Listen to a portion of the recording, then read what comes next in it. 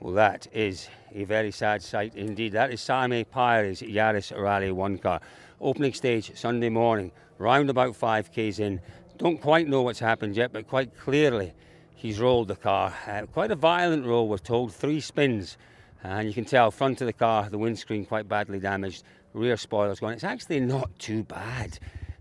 They've moved the car off the road. Everything okay? Are you and Sami okay?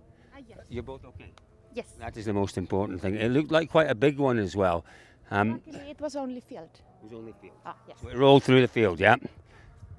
But the car, obviously, let's have a look. Yeah, it's not going anywhere, is it?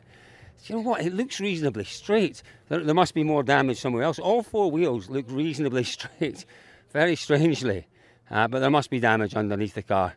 And maybe, you know, when a car rolls, all sorts of things happen to the fluids in the engine, to the fluids in the cooling system. And, you know, quite often the team will say, no, that's it. You know, that's just bodywork damage. What you don't want to do is risk any further damage to a €100,000 engine. So no point in Sami Pajari continuing on, I guess. He's having a look under the bonnet. Yeah, desperately bad luck. It was all going so well. He was doing such a wonderful job out there. But as we've said, you know, conditions have changed every day here. It's almost like starting a new rally every morning. And, you know, it was quite cold. What did they have on the car? 4. What did they have, do we think, on the car? Luke? 3 hards, 2 softs. Yeah, so it would have been 2 softs.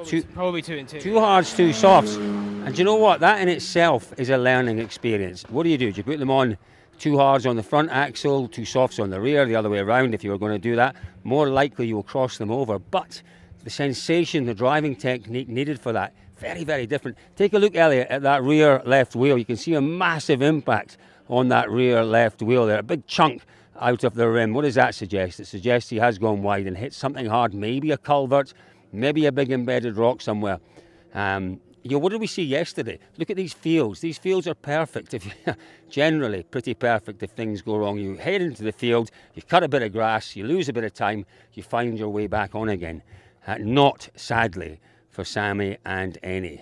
They have maybe touched the ditch, and you know the front end goes into the ditch, the momentum of the car, the rear end then catches up with the front end and it flips over. That is also a very real possibility for what happened. Let's see though whether we can grab a very quick word with Sami Pajari and find out exactly what has happened here on the opening stage on Sunday morning. Sami, it's the opening stage on Sunday morning. We're around about 5 kilometres in. It's a terribly sad sight. How has the car ended up here? What happened? Well, I have no idea.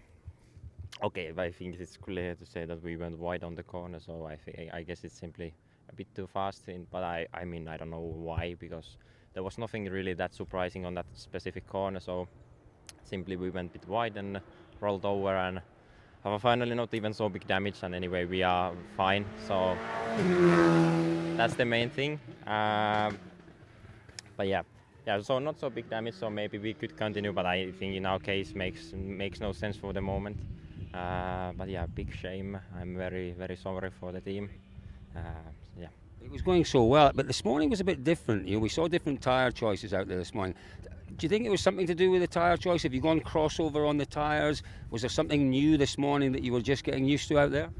Yeah, I had a cross, but I had somehow understeer on the corner, but it was the soft tyre on that side. So even that doesn't make any sense, like why I had this understeer. So okay, yeah. Yeah, difficult, isn't it? But I suppose, you know, this is all part of the learning, isn't it? You know, it's not the way you want to learn, but every young driver has little mistakes they make along the way. What do you think you've taken away from this event? What's the biggest learning from this event? Anyway, quite a lot, I think.